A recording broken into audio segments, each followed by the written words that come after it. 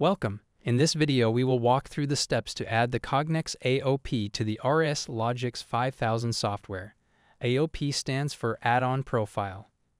The add-on profile is used to simplify the integration between a Cognex product and RSLogix 5000 by allowing the RSLogix 5000 software to know which type of module is being used and setting certain default parameters. The Cognex add-on profile installer is available from the Insight support site. To access the Cognex AOP, hover your mouse over the support menu, click into the Insight support heading, Resources, scroll down and find Cognex AOP in the list. Notice that there is a wide list of Insight and Dataman products that are supported. Scroll to the bottom of the page and click the Download button. When the download is complete, navigate to the downloaded files and extract the installation files.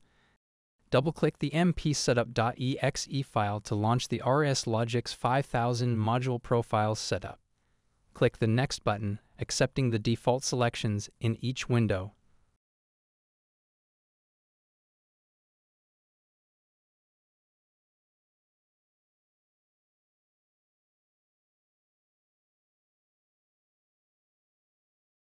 Click the Finish button.